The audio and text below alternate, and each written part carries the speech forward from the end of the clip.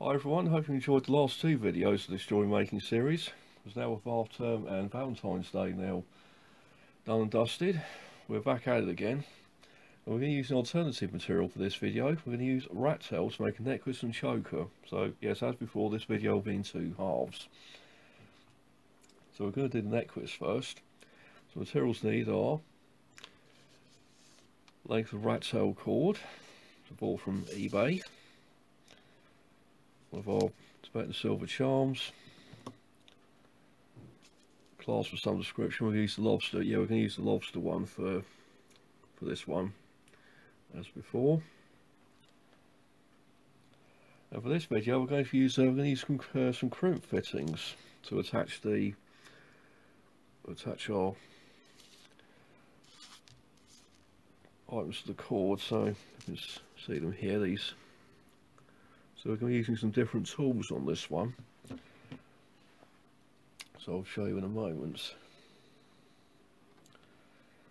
we've got our selection of jump rings. We've got two small ones, a large one, a medium.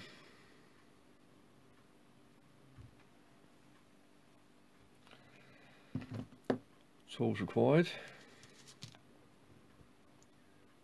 scissors, our long nose pliers, you'll remember from previous videos, tape measure, and our new tools. These are crimping pliers. You can see it. There's some in the nose of the pliers there. There's some special jaws which will clamp down on the crimp fittings when we thread this through in a moment. So the measurements required for part one of the project Nexus are coming up in just a few moments on the next slide.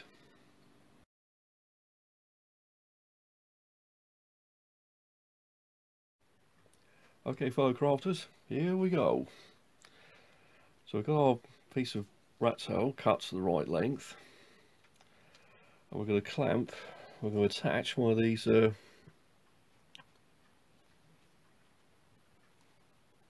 crimped ends onto the rat tail. So just thread it in there like so. We'll take our crimping pliers. You'll see there's different sort of jaws in there. So with the end of the pliers, just gently squeeze the top there, not too much, just enough to hold the rat tail in place. And to start the actual clamping it, we'll use the jaws in the nearest to your hand, and just as you can see, there's the top part of the jaw with a curve, and this one has a flat part. So, and then we'll just gently squeeze pliers together. See, now it's just starting to go. Start at the back and then move forward, then clamp it down once, then twice, and so there we have your first clamped fitting.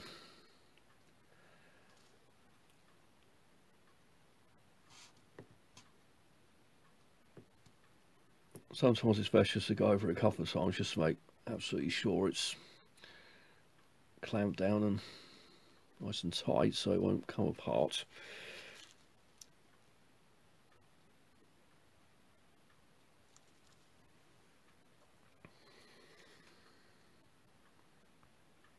And you can see where the crimp is.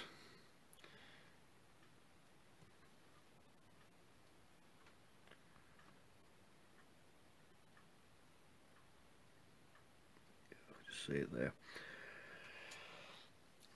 Right, so next stage, we're going to take our charm.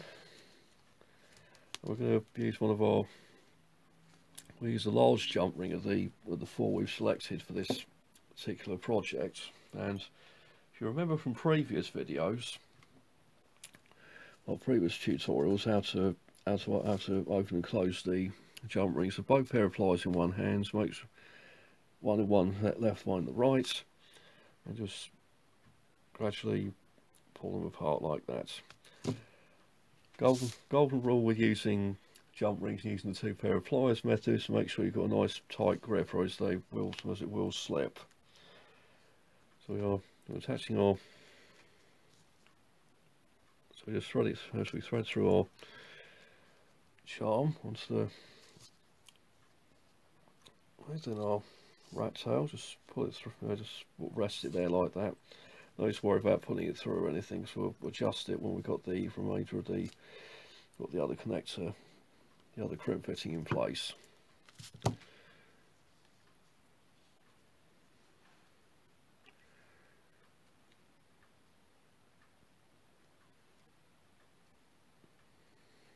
We've got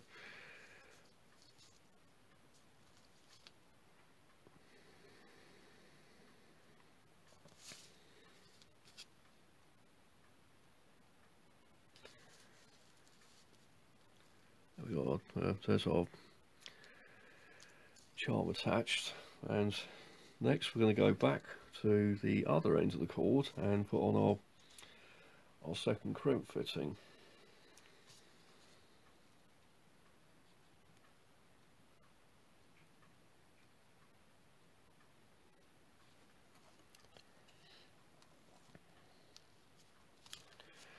So just bear with me a moment. I'll just open this one up a bit more so we can get the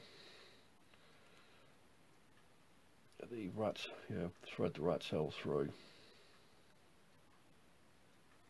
There we go.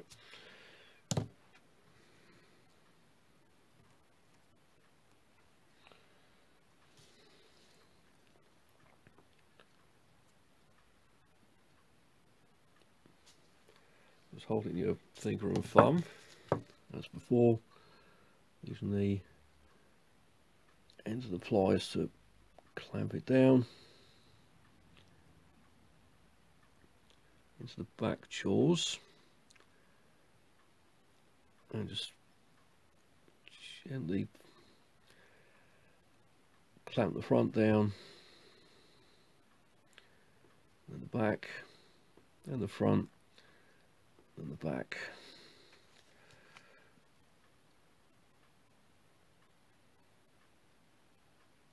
So there we go, that's our crimp fittings in place. Does take a little bit of practice to get used to these, and you might get better results using the these other crimp fittings here. These are some of the other ones I've got, the round ones. So the cord to go through there like so, then clamp it down. So I think I'm probably more inclined to use these ones rather than the ones I've shown you just now, because these ones, the crimp doesn't always turn out as neatly as you'd hoped. So yeah, just sort of experiment really, see which ones work. See which ones work the best. So without further ado, we're on to the home stretch of our first rat tail necklace.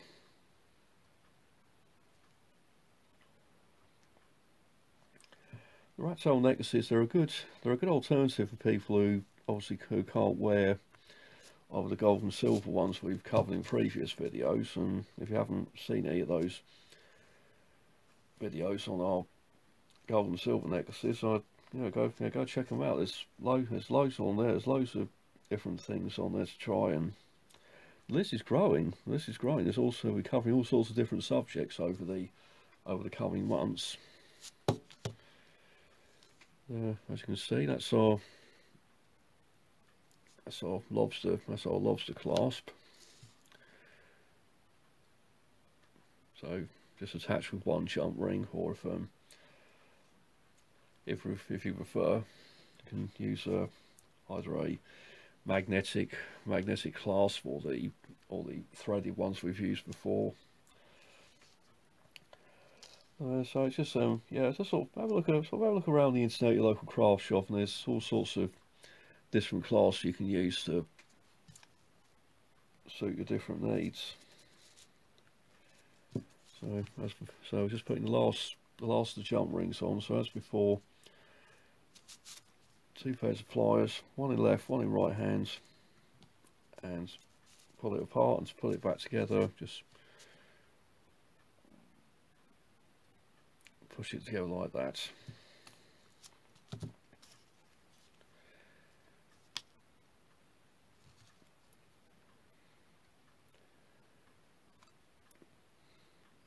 That's one of the, well, apologies for that, as the jump ring wasn't tightened up as it should be, but it's easily done, so no need to panic.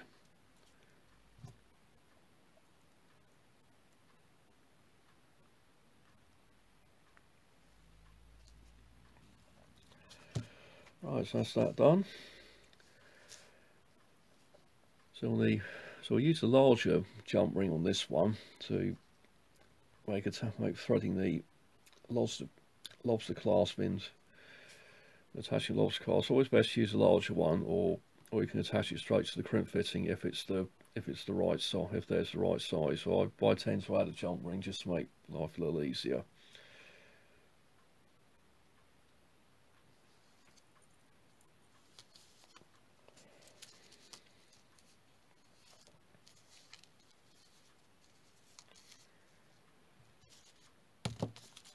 And so there we have it. The very first rat tail necklace with a silver plated charm. So coming up in the second half of the video, we'll show you how to make a companion choker for this one using the same method and some different fittings. So stay tuned for that. Hi everyone, hope you enjoyed the last two videos of this jewellery making series. It's now with half term and Valentine's Day now done and dusted. We're back at it again. And we're going to use an alternative material for this video. We're going to use rat tail to make a necklace and choker. So yes, as before, this video will be in two halves. So we're going to do the necklace first. So materials needed are length of rat tail cord, it's bought from eBay. One of our Tibetan silver charms. Clasp for some description. We'll use the lobster. Yeah, we're going to use the lobster one for this one, as before. And for this video, we're going to use some crimp fittings to attach our items to the cord. So you can see them here. These. So we're going to be using some different tools on this one. So I'll show you in a moment. So we've got our selection of jump rings. We've got two small ones, a large one, a medium.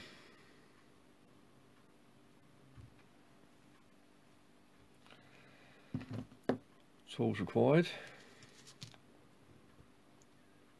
scissors, our long nose pliers you'll remember from previous videos, tape measure, and our new tools. These are crimping pliers. You can see it. There's some in the nose of the pliers there. There's some special jaws which will clamp down on the crimp fittings when we thread this through in a moment.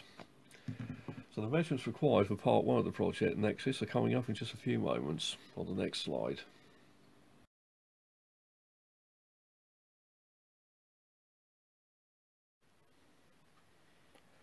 Okay, fellow crafters, here we go for part two. Now, to make our choker, we're going to follow the same instructions we did in part one. So we have our length of rat tail cord, which we used earlier. This is pre-cut. We'll be using the same crimp fittings as before. So there'll be two of those, one on each end. You'll see we've got a head start on this one, so we've got the first one.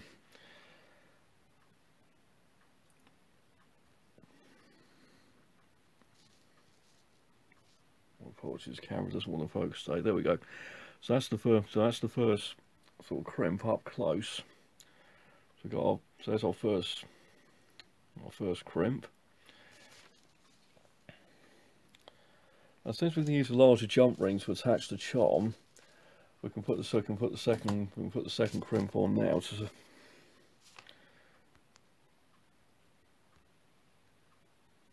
we've got our crimp fitting. Put that into the rat tail into the fitting. As for best way to hold it is to hold the fitting and the rat tail on your finger and thumb.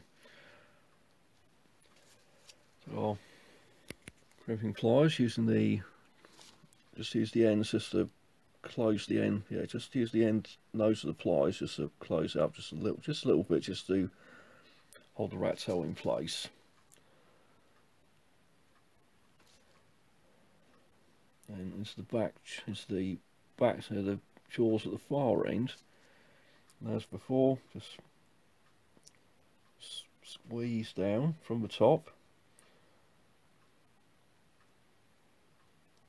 up in the back,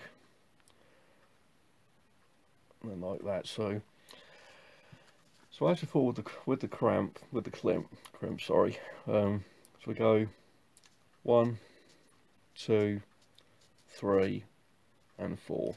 Just to make sure, just that way it's crimped evenly, and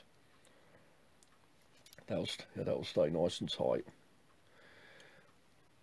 Because we don't want to make jewellery and then it come apart after a couple of days, because that's not ideal. But that's half the fun. We learn. That's how we learn, really, when making mistakes, which I think we may have seen a lot of in this video today. Of obviously dropped the ball a few times on this, for the reason being is because I don't make very many rat tail necklaces for my shop. So this is the first time I've done this probably in 6 months. And also I'd like to share another secret with you today, is that I also suffer from depression and anxiety. So that's probably why you often hear me go quiet on the video and sometimes run out of things to say. But the reason for yeah, as you can see, that's another reason why I'm doing these videos. It's all to help with the anxiety, and also help my fellow mental health sufferers with their well-being by showing them craft as a form of therapy. But anyway, that's enough about me. We'll get down to finishing our project. So we're going to use this is one of the threaded connector clasp I mentioned earlier. Now this one, because there's a large hook on the ends, you can really see it. Let's see a bit here. Yes, this one, there's a large hook on the ends. We don't really need to add a jump ring, so that makes it a little bit easier. It makes it better. So take our crimp fitting, find the loop.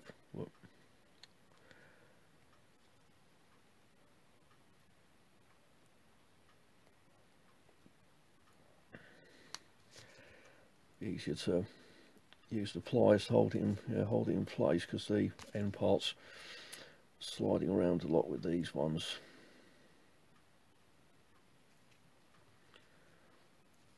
So we're just going to, there we are, that's gone through there. Then just use the pliers, so use your pliers to close that hook at the top. So yeah, so hold the bottom part of your clasping finger and forethumb,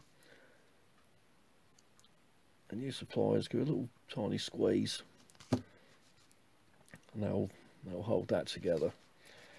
Then repeat on the other side with the other half. This is the thread. This is the actual threaded part.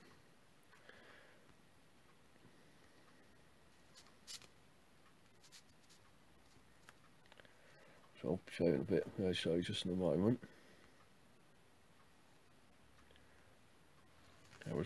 Sorry, my apologies. Camera's not focusing today. Yeah, there we go. You can just see the thread there. So when it goes into the other part of the clasp, we just turn it, and that'll go together like so. You can also use the magnetic ones that we've also mentioned in previous videos.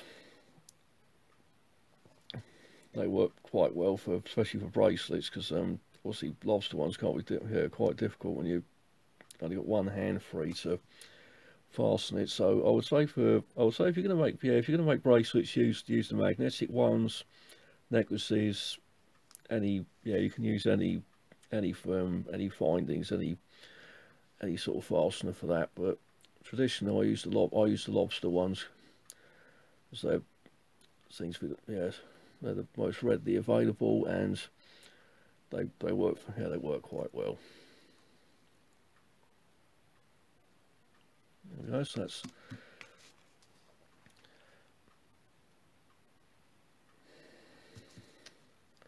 right. So we've got our large jump ring. This one's I think this is 6mm jump ring. We're going to use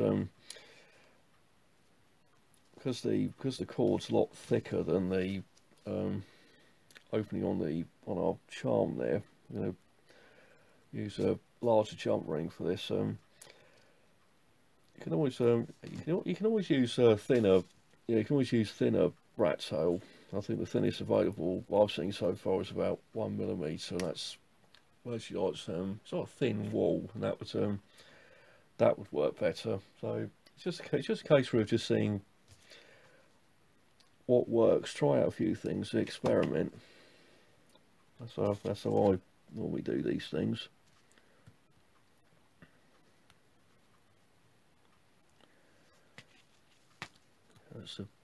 That's not quite close yet. Yeah, now it is. We've got our charm on our choker. Now we're going to just put the thready parts together.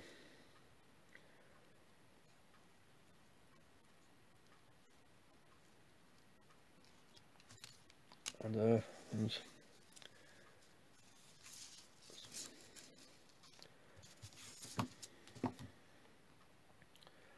we have it, your very first rat tail choker. Just something I forgot to mention at the beginning of this video is obviously with the lengths we're using, as you probably remember if you've watched previous videos of mine, is to obviously adjust the lengths accordingly to make sure it's going to be comfortable, because as you probably know, with a choker it fits very tight around the neck, so make sure you've got maybe 1 or 2 millimeters extra cord, just to make sure it fits comfortably. And also the rat tail is the best use because it's not it doesn't have a rough feel. It's a very sort of sappy, it's a satin finish, so it fits, so it's nice and comfortable, so it won't chafe.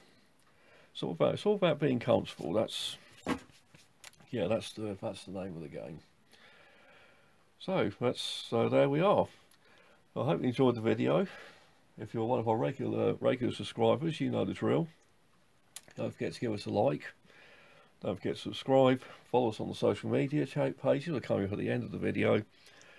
Also, you can shop with us on our website, www.runnymedecrafts.com, and also follow us on Patreon and help support our work in the community.